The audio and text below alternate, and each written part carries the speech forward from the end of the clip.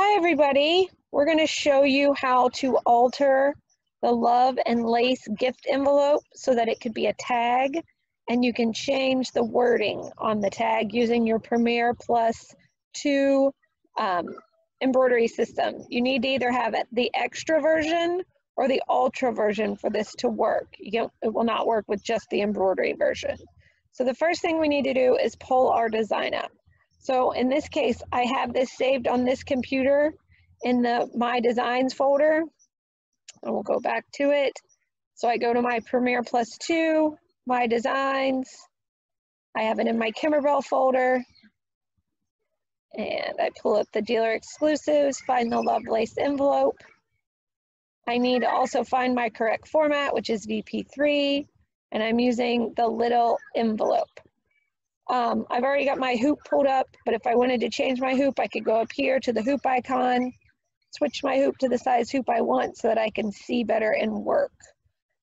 Then I'm going to go to the Modify tab, and basically what that's going to do is show me the design in colors. What you want to do is we're going to delete out the fold lines and the word love. So over here on the right-hand side, it's got a list of the colors. I want to keep the blue, so I'm going to uncheck the blue, and it's going to go away. I also want to keep the red outline, so I'm going to uncheck that. So the only two colors I have checked are the green fold lines and the purple or magenta love. Those are the ones I'm going to delete. So then I'm going to go up here, and I'm going to select all visible, click on that.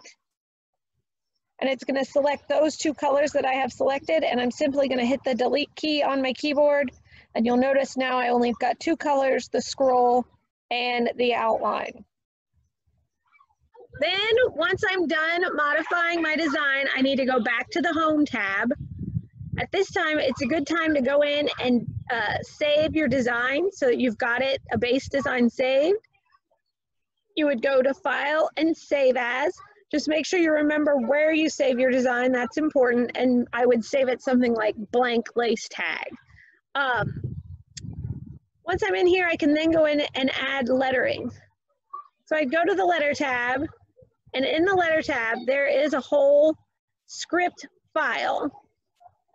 I would find the alphabet that I wanted to use. I use the Valencia. When you pick up an alphabet, you'll notice that there is a range. This one is a 12 millimeter to 40 millimeter range. That's where you sort of want to stay as far as the size of your font is. So you would then go in, and actually the other thing I'm going to do is I'm going to go up here and I'm going to rotate my hoop because I want my words to go longwise. I'm going to go back to Home and rotate my design. I'll go back to the Letter tab, find my font, and we'll go and type my font in. Now I want it to be a little bit bigger than that. Let's try a 30 and see what happens. I click Apply and I scroll it up. Now right now it's really hard to see. I'm gonna go over here to the left-hand side. Now just because I pick a funny color, like I'm gonna pick a yellow, does not mean I'm gonna stitch it in that yellow. I just wanna make it so that I can see it.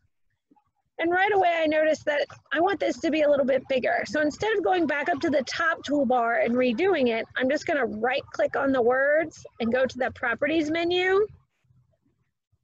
When I go to the Properties menu, it's gonna pop up so that I can adjust it. So I know I can go up to 40 millimeters, so I'm gonna try that first and see, it's a little too tall. So I'm gonna go back into Properties, and I can keep going into Properties and altering it. I want to make it a little bit longer, and I also want to change the spacing between the words.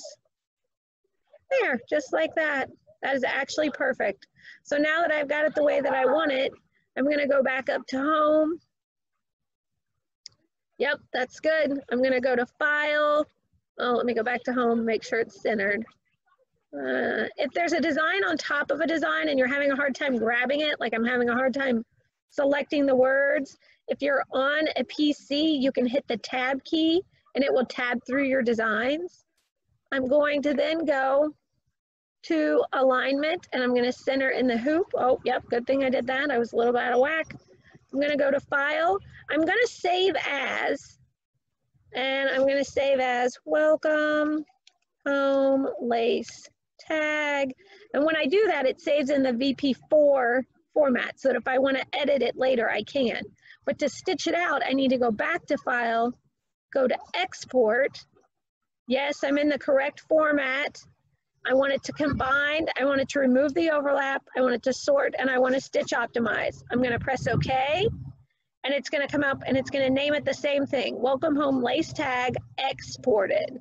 And I'm going to export that design. So when I go to stitch that one out or save that one to my USB stick, I want to make sure I'm saving the exported one to my USB stick, not the VP4 formatted.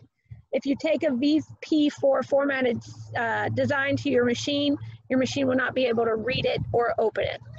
So I hope this quick tutorial on how to alter ready-made designs was helpful. If you have any other questions, give us a call and we'd be glad to answer any questions you might have. Thanks. Have a great day.